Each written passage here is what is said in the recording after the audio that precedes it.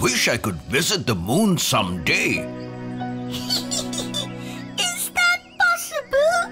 Well, to know that, let's travel back in time and witness the story of the first moon landing. Zoom in!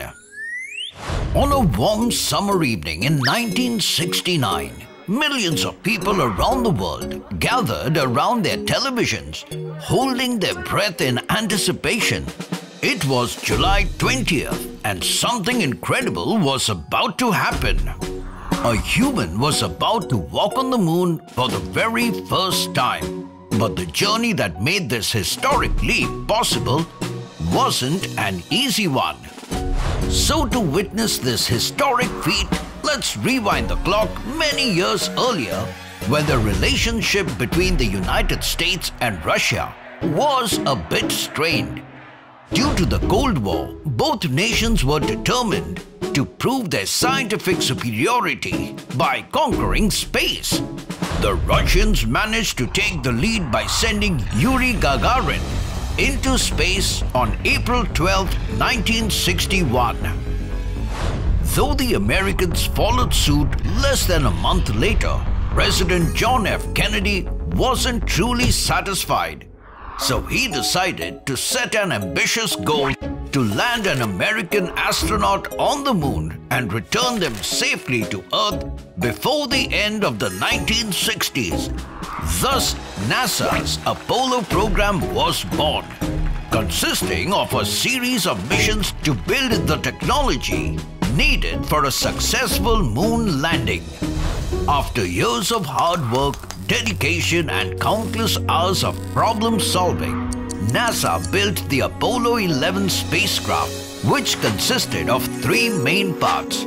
The command module, called Columbia, to house the astronauts during most of the mission. The service module needed for propulsion and support systems.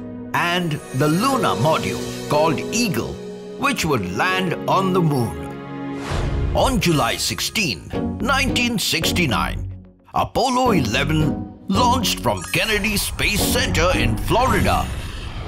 With three brave astronauts aboard, Neil Armstrong, Edwin Buzz Aldrin, and Michael Collins, the world watched in awe as the Saturn V rocket, the most powerful rocket ever built, propelled the spacecraft out of Earth's orbit.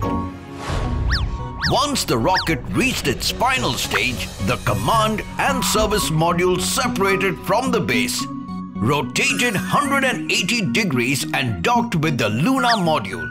The now combined parts then detached from the rest of the rocket and embarked on their approximately 250,000-mile journey to the moon.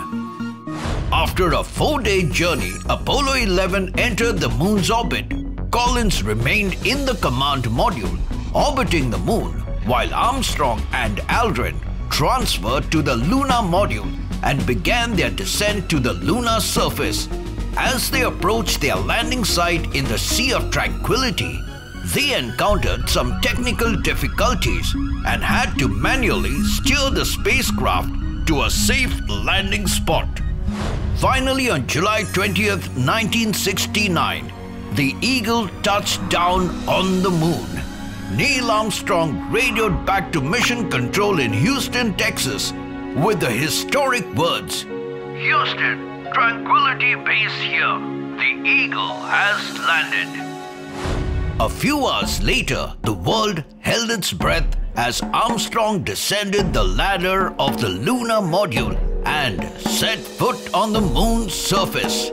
As he took his first step, he famously declared, "That's one small step for man, one giant leap for mankind." Buzz Aldrin soon joined him, and together they spent about 2.5 hours exploring the moon, conducting experiments, collecting samples, and proudly planting the American flag in the lunar soil, inspiring generations of people around the world. So, my dear friends, take that small step and help humanity move forward. Trivia time! Did you know the Apollo 11 crew returned to Earth on July 24th, 1969? Also, the last mission to the moon was in 1972 and humans haven't returned to the moon since.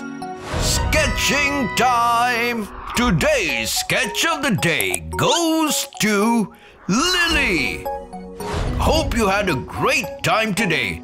Until next time, it's me, Dr. Binocs, zooming out. So, ready to go to the moon, little kitty? It lacks a fun atmosphere. Never mind.